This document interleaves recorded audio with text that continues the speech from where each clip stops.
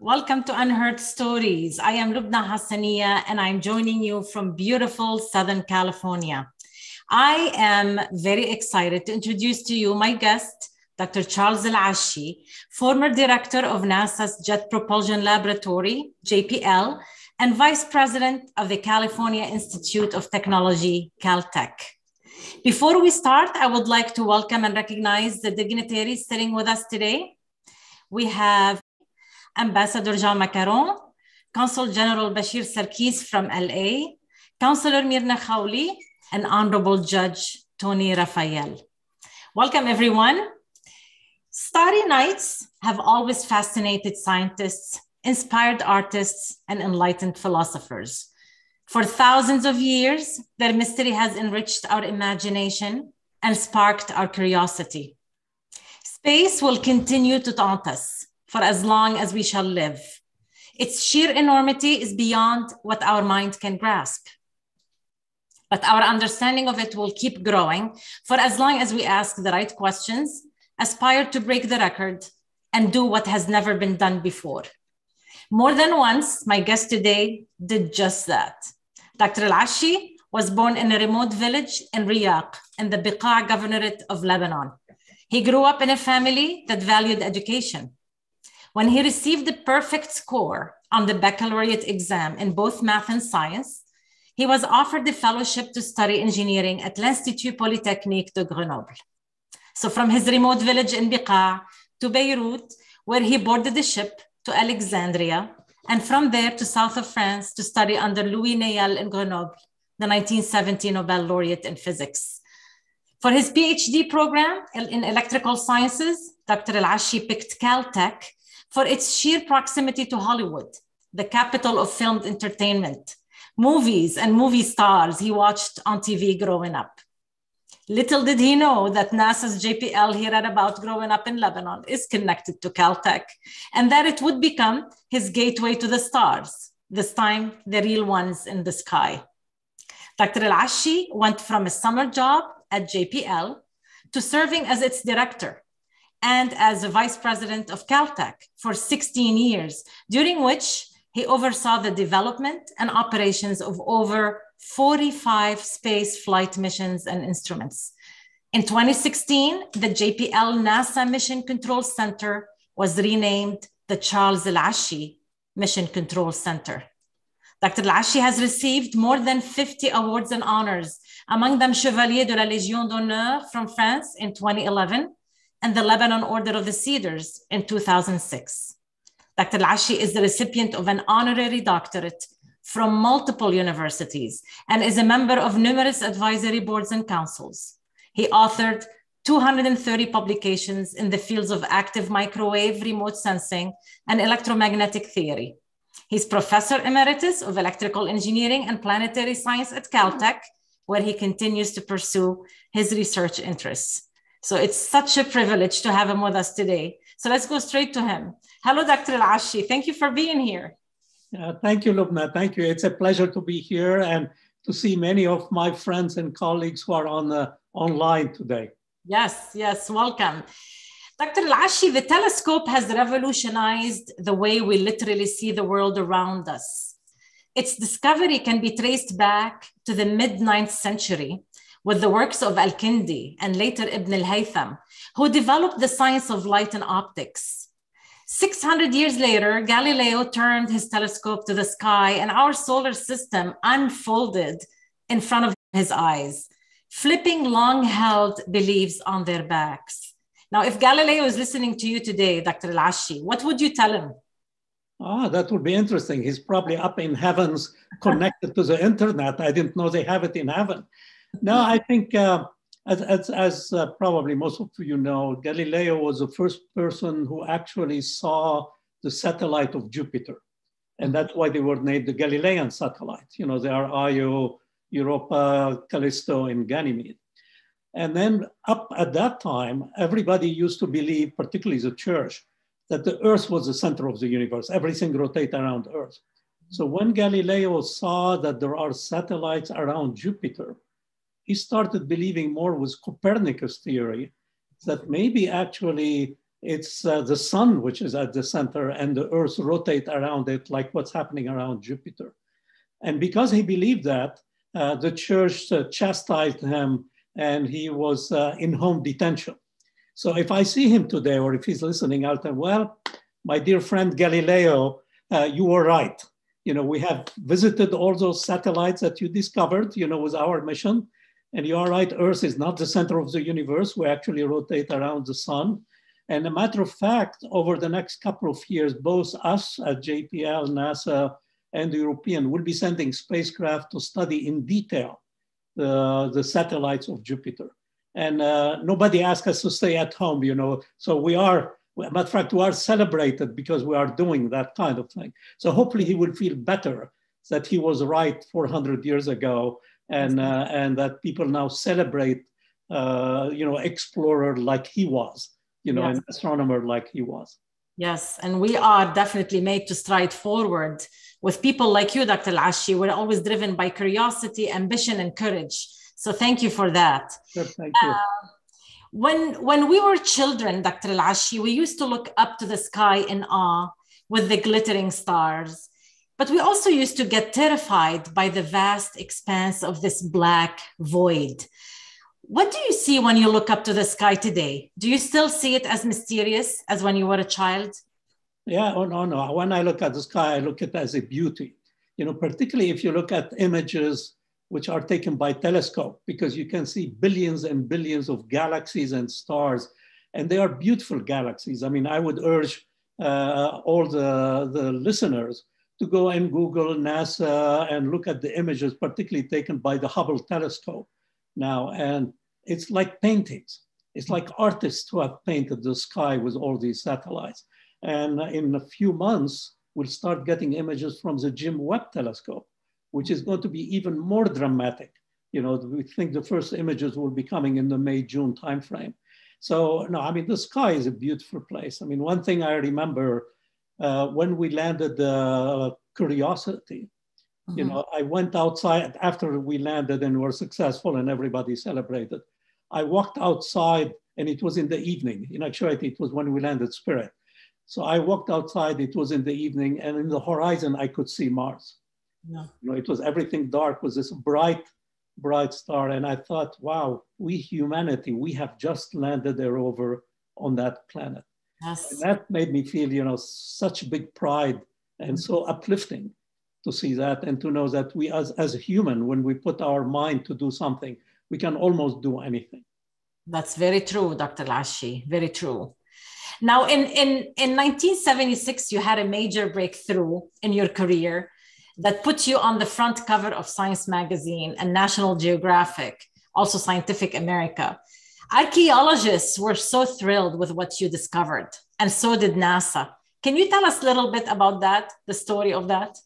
Yeah, well, that was an exciting thing. I was a young scientist at that time, and I was selected, me and my team, we were competitively selected to put the first scientific instrument on the space shuttle. It was the first space shuttle flight. And it was an imaging radar. That's kind of my technical. You don't need to know the detail of it, but it provides images very similar to camera, except we use radio wave, like what we are communicating now through the internet. And what we were able to do is to take images over dry region in the Sahara, and the radar was able to penetrate and take images of what's below the surface. It's in a similar way when if you are inside the building, you still can hear your radio. So the waves actually can penetrate through the walls. And what we saw drainage channels all over North Africa. And that was fascinating. And to make a long story short, what it turned out is we were imaging the rivers which existed, the dry bed of the river which existed a few thousand years ago during the pharaohs and before the pharaohs. And then because of the climate change, that whole area got covered with sand. So when we look in our eyes or when we visit, we just see sand. While in reality, just below that are the traces of drainage channels which existed in the past. So that was a big discovery, and there was a lot of interest by geologists and particularly by archaeologists, because they said that most likely old cities and old caravan passes were along where the rivers were. And that led, we did similar work in Oman, and that led to the discovery of the ruin of what's called the city of Ubar, which is mentioned in the Bible. That's where you get frankincense, from. So that led to being on the front cover of Science magazine. A lot of the awards I received in my younger age were because of that. And that put me on a track to become the director of JPL. That was a very exciting time. Yes, indeed. And you had a second breakthrough, actually, right? In the mid-90s, when you ended up revolutionizing topographic mapping. Yep. So the same technique, there was a shuttle radar. We kind of developed it and became more and more and more advanced. And then we developed what we call radar interferometry. That means we have two antennas, like your eyes. So you can see from two different perspectives. And to make a long story short, was one shuttle flight, which was about like 15 days. We mapped the whole world and were able to generate digital topographic map. So today, when you see topographic map of any place or perspective pictures, like when you see the weather report coming over Los Angeles and you see the 3D images, that all came from that mission, that we have done. So it's now it's used by pilots, like when you are flying at night, if you can connect, over a remote area, you can see the scene in front of you, even that it's night and it's not visible, or if it's cloudy, you can see that in 3 dimensions. So it had a lot of impact, across the board in many areas, both for hikers, as well as for weather report, as well as for pilots. And that was another major breakthrough, which happened, in the mid-90s. Yes, that's remarkable work, Dr. Elachi. We're so proud of you. In 2001, you became director of JPL and vice president of Caltech. And that ushered what you called the golden age of space exploration. During your tenure, 24 missions were launched into space, which puts it at an average of 1 mission every 9 months. And they were all successful, and that's absolutely phenomenal. Can you take us to Saturn, Dr. Elachi? It's 3 planets away from planet Earth. You called it the most beautiful planet. Why is it the most beautiful, and what are we learning from exploring Saturn? Well, to go back a little bit, for the people who are not familiar, JPL is about 7,000 researchers, and I call them 7,000 explorers. And basically what we do is to actually explore the universe, by sending spacecraft, telescopes, all across the universe. And, each planet has its beauty. But no question, when you are back, let's say on a spacecraft around Jupiter or around Mars, and you look back, you see that little dot that we call Earth. And we call it the blue dot. Carl Sagan started that word, because it's a dot where really it's the right environment for life. And it's beautiful. Sometimes people always ask me, would you like to go and live on another planet? And I think, well, I love to explore the planet, but I really like it here because it's such a beautiful place. And one of our key objectives is to explore Mars, which is the nearest planet to us. It's not as pretty as Earth, but scientifically it's very interesting. And the reason it's very interesting, and we send all these rovers to Mars, is we believe in the early days of Mars, a few billion years ago, it was similar to Earth. That both Earth and Mars were about very similar, that there was water on Mars because we see traces of rivers and we see frozen ice on Mars. And for some reason, Mars kind of the water froze, while on Earth here, the life evolved on it. So we're trying to understand why did that happen? And is there, in the early days on Mars, could have life started on Mars? And if it did, is it similar or is it different to Earth? And of course, I don't think we'll think of life that people like us living now, but there might be at the cell level, some remnant of the early days on Mars. And if we find it, that would be something amazing, because that would say there is life somewhere else. On it. And another place is Europa, which potentially have ocean and it might have life on it. So our quest of exploration is really to know, how did we come about? Why did life evolve here on Earth, but not at least on Mars? We don't see it, today. And if it evolved, is it similar or different? If it did not evolve, why not? Why did it evolve only here on Earth? So it's really a very important intellectual thing for all of us to know, where is our origin and how did we evolve on this beautiful planet, to be here, you and I having this conversation in here. It's absolutely fascinating. Yeah, definitely. But Saturn has something very particular to it. You know, all these clouds encircling it. And it's kind of given us an information about the formation of a solar system, right? Yeah. Well, you know, each planet is somewhat different. And it's and that's great because that allows us to look at different perspective and different things. So and one thing which is very interesting now is with our telescope, when we look at other stars, we find that almost every star have planets around them. Some of them bigger than Earth, some of them smaller, some of them go in different orbits. So clearly there are planets all across the universe. And by looking at other solar system and our solar system, it will give us an insight about how did the solar system form? How did it start from what we call a cloud, which collapsed and formed the sun, and then the dust around the sun actually led to forming small objects and bigger and led to forming the planet, you know, that we know today. So it's really we look at the solar system as an experiment, like you are in the lab trying to form a solar system and to understand how did that all form and evolve. Yeah, so we expect all this cloud to basically collapse into bigger satellites and start orbiting Saturn at one point. It could be because as you know, it's a dynamic solar system, but again, we're talking about hundreds of millions of years. It's not like tomorrow something is going to happen. And particularly by looking at other solar systems, looking at planets around other stars, it will be at different ages.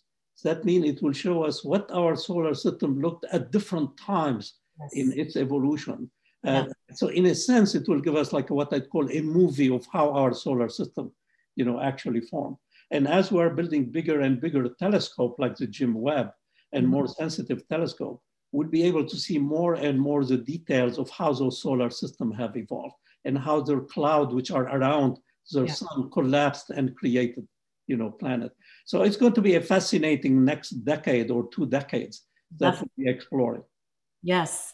So we talked a little bit about life on a different planet. And at this point in our solar system, we're looking at primitive form of life, right? Yeah. What is a prerequisite for life on a planet? Is it what do you look for? Well, I mean, the best life we know is our life here. And we understand, at least our belief now, is that life on this planet formed because there was water, organic material, and energy. And that allowed the organic material to float in the water. And because of the energy, they made bigger and bigger molecule and then led to cells. And that's what led to life, you know, over billions of years through the evolution. So that's kind of what we are looking for on other planets. So and the 2 key targets are Mars and Europa, which is a satellite of Jupiter. And there is also Enceladus, which is satellite of Saturn. And what we're, in the case of Mars, we believe that in the past, there used to be water, there was energy because we see volcanoes, the sun illuminate the surface, and we have detected some organic material with our rovers. So the key question that we had the same ingredient which led to life here, could those ingredients have started, you know, life on Mars? And then through evolution, it died away. But Europa is even more exciting because we believe that Europa is a satellite about the size of our moon. It has ice on the surface, similar to the ice that you have in your drink. We see organic material on the surface. And because we see fracturing like we see in the polar region on Earth, we think there is an ocean just below the surface made of water. So here again, you have the combination of recipes for life. You have water, liquid water, you have energy because of the tide, you know, on Europa, and we see organic material. So we are planning a mission which will be launched 2 years from now. It's being built at JPL now, which will go to Europa and sound the ice to see how deep that ice is, like we do in the Arctic and Antarctic, find out where is the thinnest area. And then we're planning to send a lander, which will land on the surface, drill its way through the ice, and then send a submarine in the ocean on Europa. And who knows what we will see. if it will look like our ocean or will look a different ocean. And that will be another fascinating thing. So now people who are kind of very imaginative say, well, life could be different, than the life here. And that could be, we don't know. And we might find something very different. Life might not be based on carbon chains. It might be based on silicon, So it's all fascinating. It's an area of new discoveries that will happen in the next few decades about what is life and what do you look for. So far, we are looking only at things that we're familiar with because that's the only one we know. Yes. And we talked about Mars and the possibility of having life on it many years ago. What do you think led to drying up of Mars? Why isn't it similar to ours? It's so close to us. We started at the same point in evolution. 4 billion years ago, planet Earth and planet Mars started together. What made Mars diverse so much from planet Earth? Yeah, that is a very great PhD thesis. and there are a number of theories. But yes, one of the theory which kind of makes sense to know that Mars is smaller than Earth. Yeah. Therefore, the core of Mars is smaller, and that's what generates heat. On Earth, that's why you have volcanoes, you have plate tectonics. So on Mars, it turned out that Mars cooled down much faster than Earth done that, and that led to the freezing, of the water. Plus, it's a little bit farther away, so it's not as warm as we have here. So that's one of the theories. The fact that its size was smaller than Earth led it to cool off much faster, than Earth. So that's one of the theories that why Mars, we think that life might have started at the beginning when it was warm, but then it cooled down because of its size. Okay. So we are lucky about the size of our planet and that it stayed warm here. Several things we're lucky about: the albedo, how it reflects lights, the atmosphere and its composition, the magnetic field, right? All that.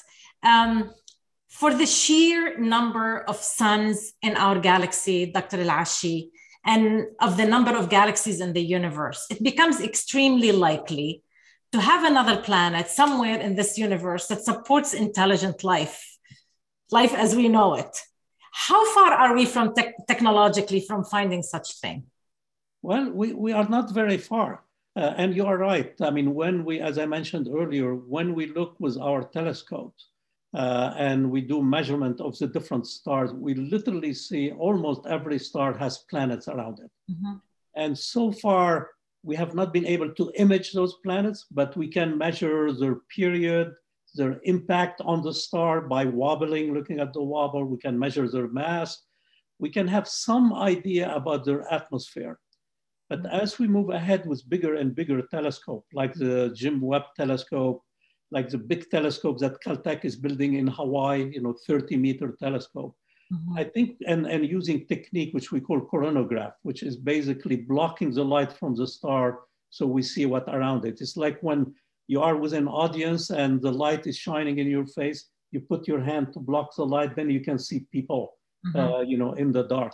It's exactly the same technique that we call it coronagraph. And we're going to be flying a number of those over the next decade.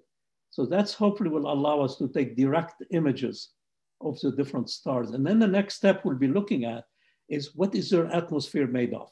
Does it have oxygen in it? Does it have methane in it? What's the temperature, in there?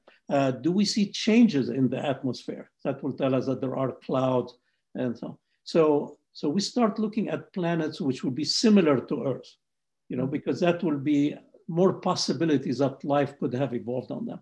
And then the other aspect of it, a number of people now or researchers are looking with a radio telescope to see can we receive any signals from them. Here on Earth, as you know, we have TVs, we have radars, we have internet communicating, GPS, satellite. So we're radiating microwave all across, out from Earth. So if there is a life which is evolved like us, probably they are doing the same thing. They probably have a Hollywood, somewhere there. Probably they are transmitting, not necessarily on purpose. They could be done being the transmission. And we should be able to detect that. Yes. It will take a while for the signals to get here. The nearest star to us is basically about what we call 4 light years. That means if there is any transmission at that star, it will take 4 years to reach us at the speed of light. So if we see a planet which looks similar to Earth, probably a lot of telescope would be pointing toward that planet to see, do we get any signal from it? Now, traveling there, that's a much tougher situation because it will take a big advance in propulsion to be able to get very, very fast, like almost the speed of light, to get there within a reasonable time. But who knows? You know, it might be science fiction today. For our kids and grandkids, that might become reality. You know. Will we be able to travel to Mars sometime soon? Yeah, I would say we have all the technology now to be able to do a trip to Mars. It will take about 9 months to get there. You have to spend some time there, 9 months to come back. So a big challenge is you have to take all your food, you have to take all your medicine, and you have to be in a little capsule with 4 or 5 other people. You know, it will be psychologically challenging. Just imagine you are sitting in a room, a small room with half a dozen people, and you have to spend the next 2 years, you know, with them. So the space station, we're doing a lot of experiments to see how does that affect psychologically? How does it affect our physiology, you know, on doing that? And then the other part, what we're doing with the rover that we have on Mars now, we're testing technology to extract oxygen from the atmosphere because it's made of carbon dioxide, and to extract water from below the surface, you know, by melting, you know, the ice. So we don't have to take all of that with us. That will simplify things. So I would have to project that within the next 20 years, I think we will be able to travel to Mars and do like what was in the movie The Martian. Yeah. You know, that movie is reasonably realistic. You know, Matt Damon and Jessica Chastain, you know, did a pretty good job. It was dramatized, but it's pretty realistic. Yeah, yeah. Well, that's all good work, and that's all exciting to look forward to. Dr. Elachi, there is another moon that's very interesting that you're also focusing on, and that's Titan.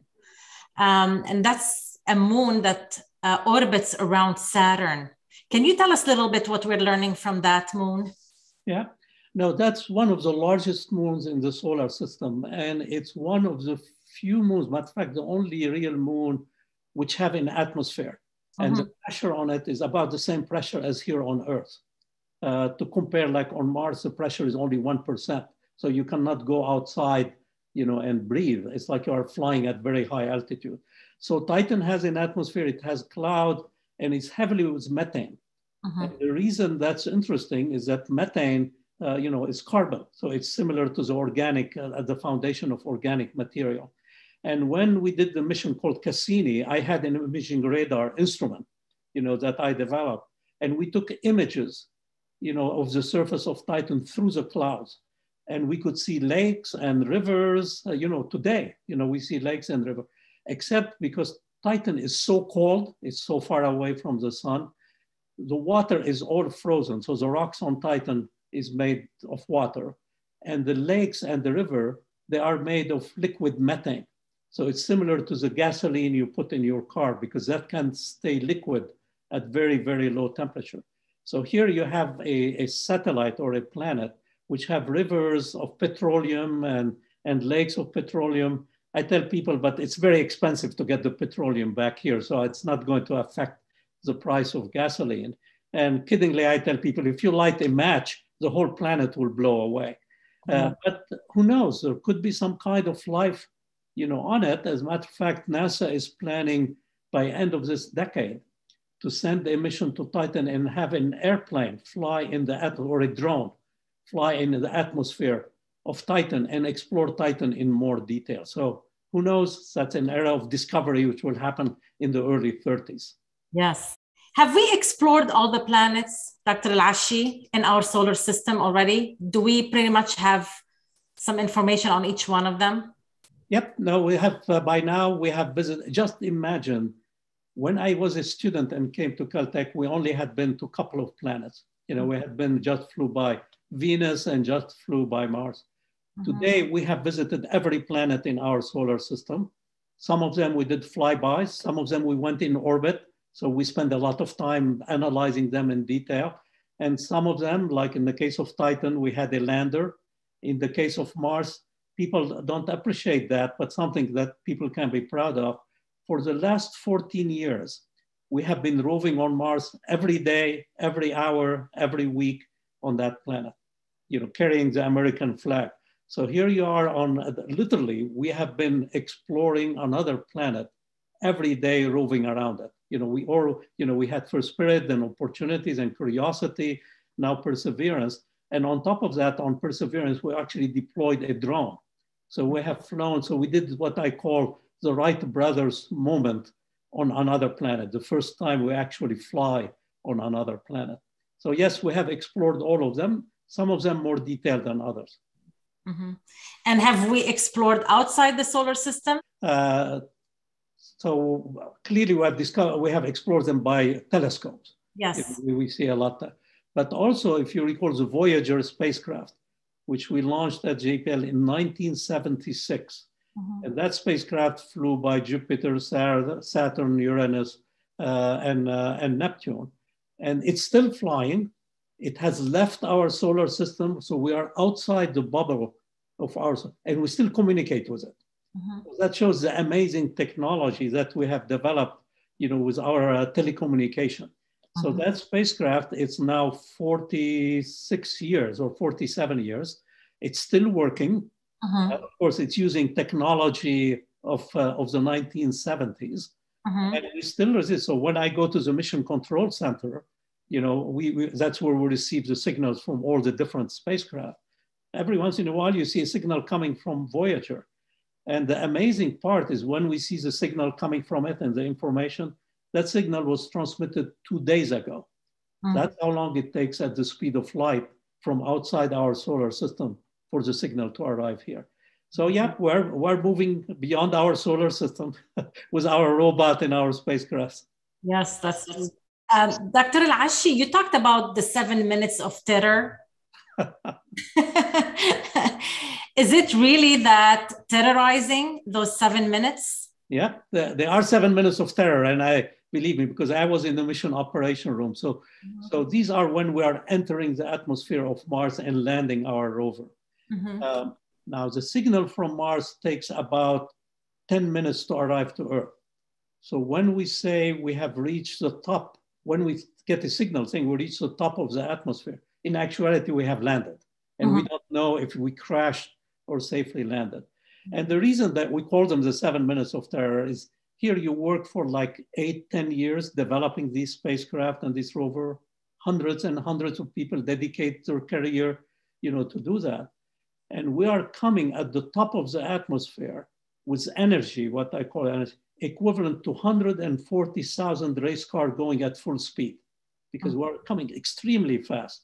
And we slam in the top of the atmosphere. And we have 7 minutes to slow down and land softly on the surface. So first we use a heat shield, similar to like when you are in your car and you stick your hand out, you feel the pressure of the air. So that slows us down. Then we drop the heat shield, open a parachute bigger than any parachute ever built at supersonic speed. Then as we come closer to the surface, we have to fire retro rockets. And then when we are at about like 20 meters above the surface, then we get to zero velocity. And then we sky crane the rover slowly to the surface so it doesn't get damaged on it. So there are literally hundreds of events which have to happen all autonomously. Yes. Because you cannot joystick it because of time delay. Mm. And if one of them doesn't work, the mission is failed. Mm. So you can see the tension. You have 8 years of your life are in front of you. Everything depends on those 7 minutes. Everything has to work perfectly. And it's a amazing feeling because as you see different events happening, you can start feeling really better, a little bit better. And then when you land and the signal says we have safely landed, there is the excitement. So again, I urge people to go and look at the JPL website and look at the 7 minutes of terror or the landing of Curiosity or Perseverance. Every time I see it, and I show it at every presentation, I look at it like once a week, my heartbeat goes up, even now. And I know the outcome that it's successful. Yeah. But the excitement, and it shows you the amazing things that people, when they work together, what they can accomplish, on doing that. So that's what makes exploration so exciting. Definitely. And the fact that you cannot follow it in real time, you just have to imagine that it's happening. And then once you know, it's already done. That's right. Yeah. God knows, and maybe Galileo knows. Galileo We have to wait 10 minutes to find out. Yeah, yeah. Well, that's all good work, Dr. Elachi. How real is climate change here for us on planet Earth? Can you quantify the risk we are facing today with climate change? Yeah, I'm glad you asked me that question, Lubna, because that's really a very important topic. In addition to sending spacecraft across the solar system, we also have spacecraft in Earth's orbit monitoring what's happening on our planet. Matter of fact, as you mentioned earlier, my first science experiment was looking at Earth and looking at the rivers, the old rivers in North Africa. And we have seen changes happening on our planet. They are happening slowly, but they could have a big impact. And let me give you a couple of examples. We are seeing that the ocean is rising at the rate of few millimeters per year. And we have been monitoring it for 30 years.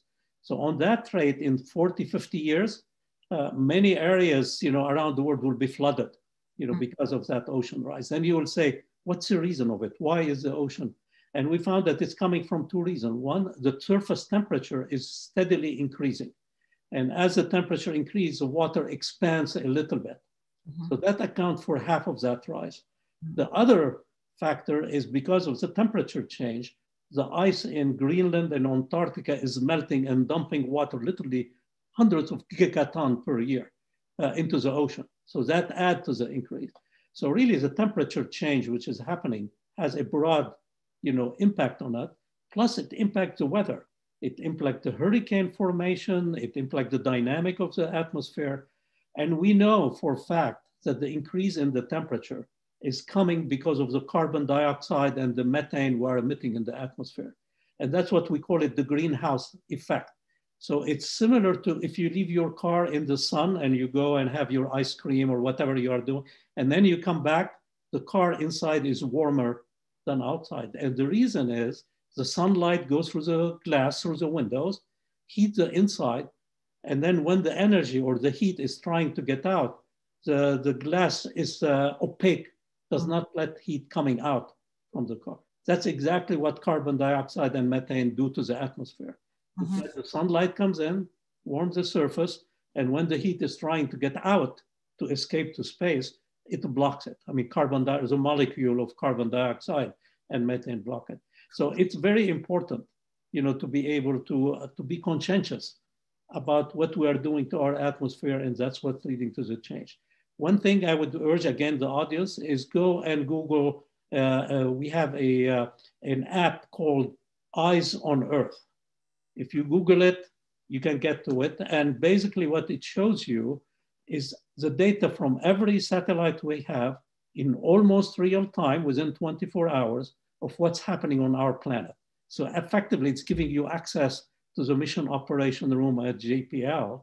So you can see where the carbon dioxide is, how it's changing over time. And you can play the past because we have it all in the records. So you can go back and see what has changed over the last decade. So, and matter of fact, if there are people in Lebanon or the Middle East listening, we have worked recently with the Saudi Arabian colleagues, their space agency, to make it also in Arabic. So the same thing, you can see it in English, the same images, you see the planet rotating and the satellite, and you can see it also in Arabic if that's what you prefer to do. So it's called Eyes on Earth. So it's like our eyes on Earth. Yes. And you can have it on your iPhone. Yeah. So you can impress your friend to show them, look, that's where the heat is. That's where carbon dioxide and monoxide and methane across the planet. And be engaged with it. Dr. Elachi, have you seen a slowdown in these curves, or are we still going up in destruction?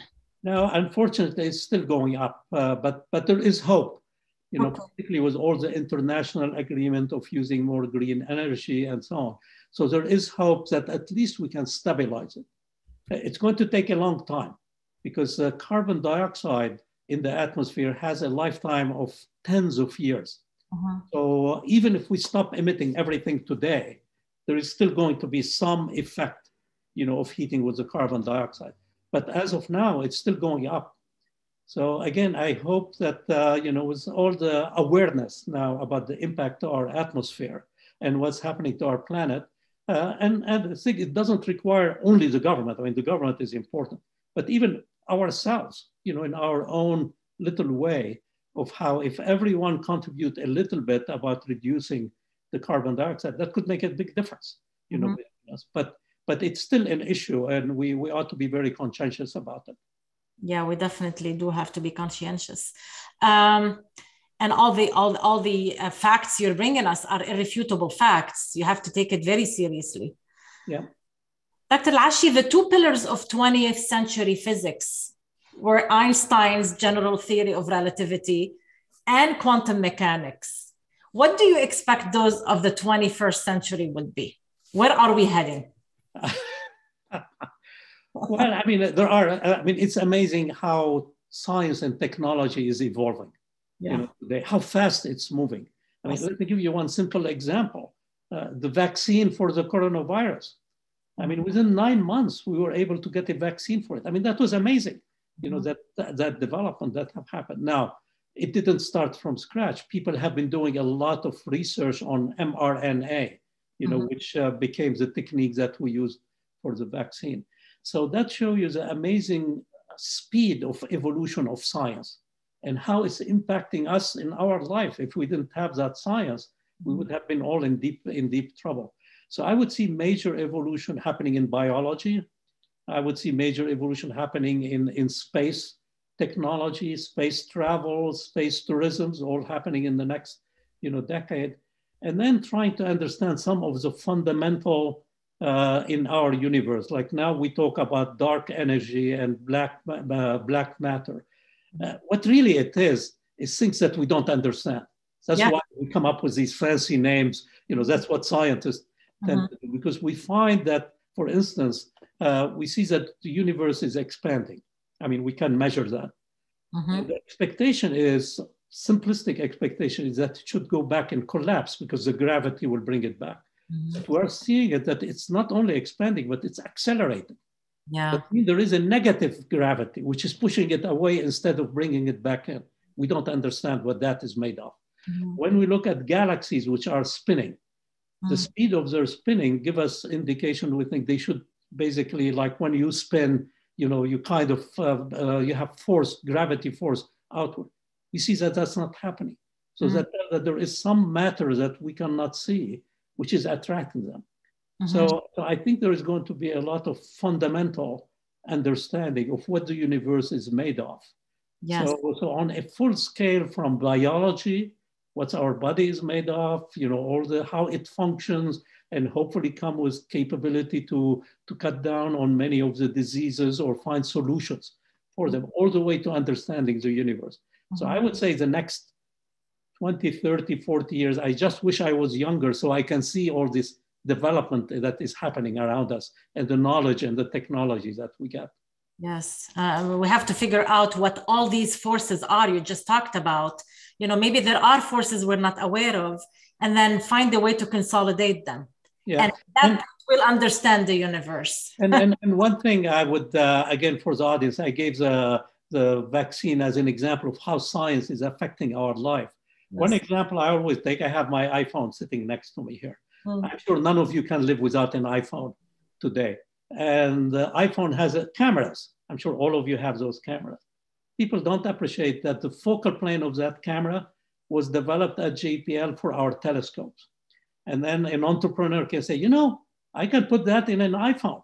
So that's a simple example of how investment in technology, in this case, space technology, has had direct impact on all of us, by developing the iPhone and developing the cameras in the iPhone.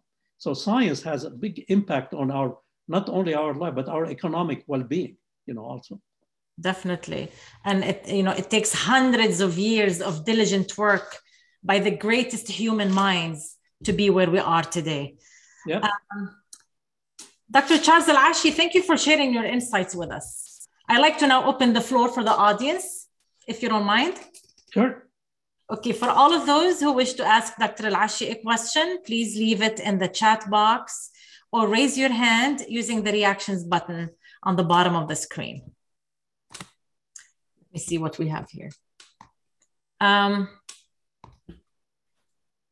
Farid Makarim to everyone. In your opinion, is there any hope that intelligent life is discovered on a distant planet within the next 50 years?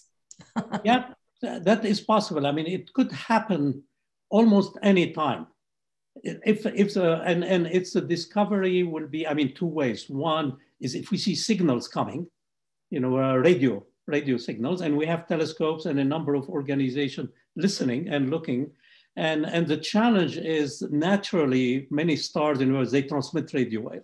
The key question is to separate that signal from a signal coming from an intelligent life. So it has to have a certain pattern and repetitiveness to it. So that could happen anytime. Yeah. Now, more directly by imaging, as I mentioned earlier, I would say within the next 10 years, we'll be able to see a wide spectrum of planets, and if some of them are similar to Earth. Of course, we'll be focusing on the stars which are the closest, you know, to us, because that's where we get the best signal, you know, from them. So yeah, I would say that within the next decade, it's very likely we will know. It doesn't mean we'll communicate with them, you know, or have an iPhone conversation with them, but we'll be able to say, hey, there are these planets which are very similar to our planet, and possibly there is life on it.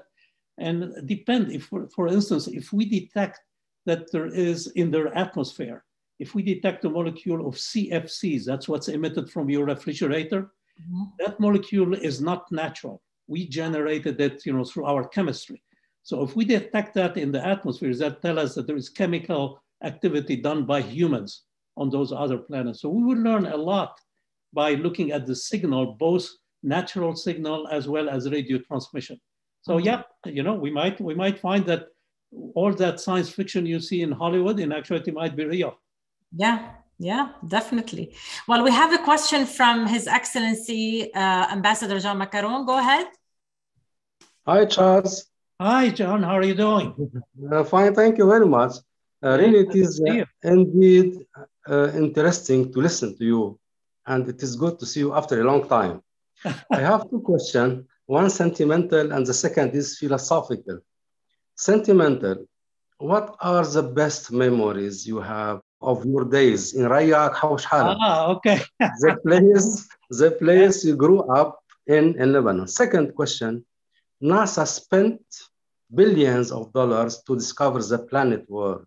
What are some of the most significant and concrete benefits humanity has gained from this achievement in space? Thank you. Sure. And my best regard to Pierre and to Valerie. Don't forget. Thank you. I'll tell her that. I mean, my memories in Lebanon are always exciting and very good. You know, I grew up in Raya, beautiful valley, you know, in there. I remember one thing I still even remember today is usually in September, it starts raining a little bit and you smell the earth. I still have that smell in my nose, you know, here every day. I mean, I have that memory that I have. And all my experience were great. All my friends, the schools I went to the Collège des Apôtres, to the Madrasa Shar'iyya, you know, in Zahle. And there was a nun school, which is next to our house in Raya, you know, that I went to. So I would say I have great memories from almost everything in Lebanon. I have great memories with. I feel very sad to see the economic situation today because it's such a beautiful country and such beautiful people, you know, that we have in Lebanon. And I feel very sad to see all the bad things which are happening. Now, on your second question, we really gained two things from space. I mean, at the high level. One is the intellectual knowledge that we have. Again, when we were young, we had no idea what the planets look like, other than what we see, you know, the little dots. So gaining that knowledge and understanding how the planets form and how does that impact our own planet, like how do hurricanes actually form? How does the weather, you know, change? All that came from observing other planets.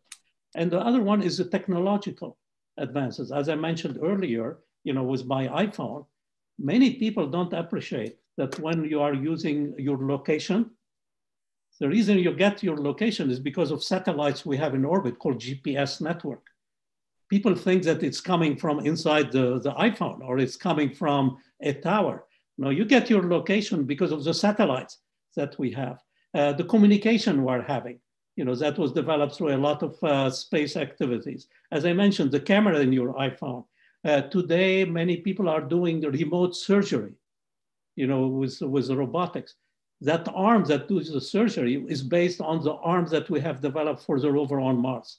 So these are just some small examples of how the technology and the advances that we did in space, then entrepreneurs took that technology and are applying it to better our life here.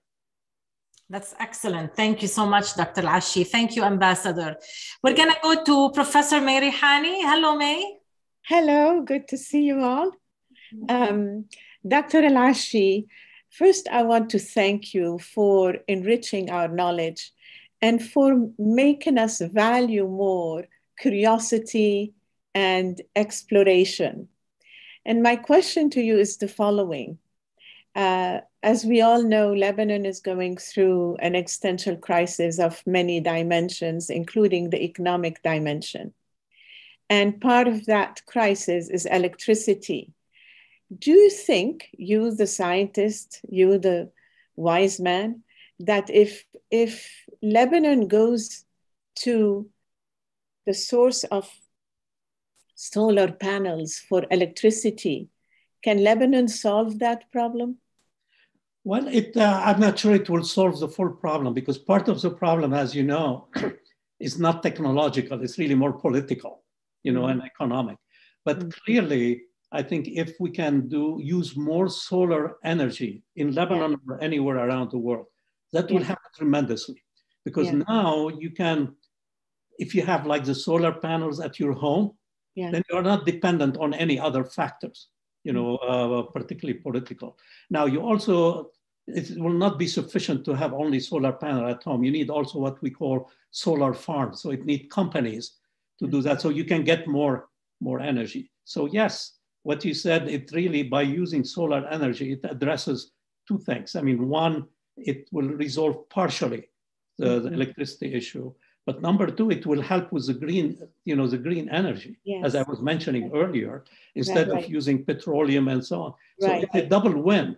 And I was looking at the internet, and I have seen some people are starting to put solar energy. Now, I want to say one thing, because you mentioned earlier about curiosity. Yes. So I was reading a quote today, which I loved, and I want to share it with you. And it said, "We don't lose curiosity because we get old. We become old because we lose curiosity." Lovely, lovely, So lovely. Absolutely. I thought that was a beautiful. Lovely, lovely, and very true. Yeah. Thank you for your question, May. I'm going to go to a question by Dr. Regina. She's saying, what is the one thing that you would like to be remembered for by the future generations to come when your name is mentioned, Dr. Elachi? That's a very good question. Probably the best thing I would like to be remembered for is that I helped enhance the knowledge of humanity. And I help nurture more curiosity, and let me tell you why I think that's very important. For the young people today, curiosity is very important, and for the old people, like I said, the quote, because as a human, if we lose our curiosity and our imagination, we really don't become humans anymore, or we don't are the same humans we have today. So really curiosity and enriching and lighting that curiosity is very important. And I think the work that I helped doing at JPL by exploring the planet and really led to get us more of the curiosity, to enrich that curiosity. And there is a quote that you had in your video at the beginning, from Teddy Roosevelt, which is my favorite quote, which is to dare mighty things. And it says, it's far better to dare mighty things, even if it's checkered with failure, than to sit in the twilight that knows neither victory nor defeat. And that became the logo of JPL, dare mighty things. And that's my message to the people who are listening, and particularly the young people, is that we should always try to push the state of knowledge, even if we might fail. But it's important that we keep trying and we push the limit of knowledge. So hopefully I would be remembered that, Charles really helped pushing the limit of knowledge and enriched our lives. Well, thank you for all that you do, Dr. Elachi. We have a question from Rafiq Muhtar. Go ahead, Rafiq. Hey, good morning, Dr. Elachi. Hi, Rafiq. It's an honor to be listening to you this morning and learn about your scientific discoveries. As a Lebanese American like yourself, I personally, and I know I speak to a lot of people, we're very proud of you and your accomplishments. I have many questions. I'm a mechanical engineer myself, an aerospace engineer. I have many questions about space, but I want to limit my questions. There isn't enough time, just Earth. We know we all, Dr. Lubna, thank you for asking the question about climate change. And it's all very important to all of us. Now, the question is like twofold. First, do you believe it's mainly caused by the burning of fossil fuels, or there are other things also that are impacting it? The second question is, some of our politicians, though we may not care about their opinion, but they hold the purse strings and don't believe in climate change. Some believe it's a hoax.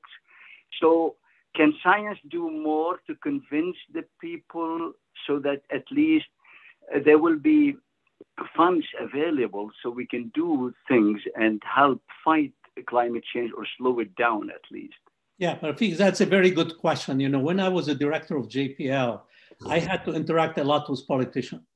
So I used to go regularly to Washington and meet with senators and congressmen to tell them what we do and what we are contributing. Because after all, we're funded by the taxpayer. I mean, the government, the taxpayer, right. The government, and we get to that.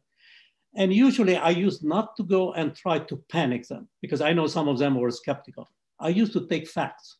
So I had a plot which shows ocean rise, how's our, and I used to tell them, look, you can make your own judgment. This is actually taken from satellite. It's actual fact. And look at how it's changing, that going up. And if that continue, particularly if they are from Florida, your district is going to be underwater in 50 years from now. The other one I remember very clearly, I had a friend who was a congressman from Texas. He was visiting us. So we connected him with a farmer in Texas in real time via the internet. And the farmer was explaining to him how things have impacted him with the temperature change and how he is using the satellite data to help him to irrigate and the moisture in his field and how. So by bringing to them things which are not necessarily very scientific, but something down to earth, that they can associate with, they became believers, on doing it. And it's important for all of you, all the people listening today, when you talk with politicians, and to tell them that, look, and particularly if you get that application called the app called Eyes on Earth, it will actually show them the changes which are happening on our planet. So I try to avoid being a panic person. I avoid telling them, look, the sky is going to fall and tomorrow we're going to be all cooked, because it's not true. It's a very slow process. So by giving them scientific facts and just facts, I was able to convince many of them. Now, some of them you'll never be able to convince, but that's the way life is. But many of them are pretty convinced if you can talk to them with something practical that they can associate with. Thank you. Sure. Thank you so much. Dr. Rula Abdel Masih is asking a question about Titan. She's saying, do you think there could be some sign of simple life existing there? And have we done enough sampling on Titan? Well, it's possible. That's a very good question. And that's why we are sending that drone to Titan, in about 7, 8, 9 years. The challenge is that Titan is very, very cold. The temperature on Titan is 50 degrees absolute. So that's like minus 107. It's colder than Antarctica by far. And the water on Titan is all frozen. Really the rocks, the rock. However, so our kind of life is unlikely to be on Titan. However, keeping our mind open, like scientists need to keep them, it might be a different kind of life. It might be a life that can live in very, very cold, environment. Again, to give you an example, when I was a kid, when I was studying biology, we used to be told that you need sunlight, for the cells to evolve. Mm-hmm. Then we discovered that there is life at the bottom of the ocean, way down where there is no light. And the reason life evolved there is because the heat coming from the vents, what we call the volcanic vents at the bottom of the ocean. So the heat, the fact that there was water, organic material, and heat, that changed our thinking of how life evolved, because of the heat instead of the sunlight. So who knows? We might find that there is a different way of evolution on Titan, which could lead to life, which might not be the same as our life, but it could be something similar. Can you briefly answer Talat Qattan's question? He's asking about the black hole. Well, no question, we know that black hole exists, because we see that with telescope. We don't see the black hole, but we see things around them. And what these black holes are is basically mass which have collapsed. And there is so much mass that even light cannot escape. Mm-hmm. So we believe now that at the center of every galaxy, including our galaxy, there is a black hole, and that's what's holding the stars, tied together. So in a sense, black holes are really enabling us, to survive in a sense of staying within our galaxy. Dr. Saleh Nsouli, to unmute. Hello, Lubna. Hello. Good to see you. Thank you very much, Dr. Elachi, for your explanations. We have learned a lot from you today. I want to follow up on the question that Mr. Mukhtar asked you. For many years now, we have been talking about global warming. I remember Al Gore worked very hard, produced a movie, tried to sensitize people to global warming. But you just indicated that things are still getting worse. And my question to you is, what more can be done to sensitize world leaders to the urgency of dealing with global warming? Yeah. We don't seem to be making much progress. Yeah. No, Dr. Saleh, that's a very good question that you have. And I'm hopeful in the sense that I'm seeing like the big meeting which happened in Scotland recently, where the different nations came together. And at least they acknowledge, what is happening now. They made commitment. We have to wait and see if they can meet that commitment. So the biggest thing that I think we keep to do is to really keep urging the politician, but also industry, to develop the capability which for green energy, where we can depend less and less on oil emission. And it's not going to happen overnight. There is no way, I can tell you, no matter what people say, there is no way suddenly we're going to use electric cars, everybody using electric cars, or everybody using solar panels, and so on. But hopefully over the next 10, 15 years, by keeping people aware of the seriousness of the issue, and we are seeing it. I live in Southern California. I remember 20, 30 years ago, the climate was a lot more, normal than we see today, the heat waves and the rain and so on. So really we're messing around, with our environment or our climate. So I think by encouraging and doing investment in green energy, in principle, I would say in the next 20 years, we can start depending more and more, using less and less, gasoline, which is a major contributor to the carbon dioxide. The other one is methane. Methane turned out to be even worse than carbon dioxide. We don't emit as much, but it's a worse greenhouse gas. And methane is emitted from leaks in pipelines and oil manufacturing and so on. And being able to monitor where the emission is happening. Matter of fact, I'm involved now helping the Environmental Defense Fund to develop and fly a satellite which map worldwide where the methane is being emitted. Therefore, we can tell the companies, hey, there are leaks of methane in your pipeline. And there will be hopefully rules to stop that leaks. So we are doing things in it, but it's really a collective conscientiousness that we have to take care of our planet. And then we have to leave a good planet for our children and our grandchildren. I think by doing that and bringing the technology and the science to help it, I think we can address it. So I'm optimistic about that happening. Thank you for the question, Dr. Nsouli. We have several thank you notes for sharing your insights today, Dr. Elachi, from Muhammad Majzoub, Sadna Sharma, and our Consul General in LA is saying he's very proud of the Lebanese accomplishments. Thank you. I think we're gonna have to end it here, Dr. Elachi.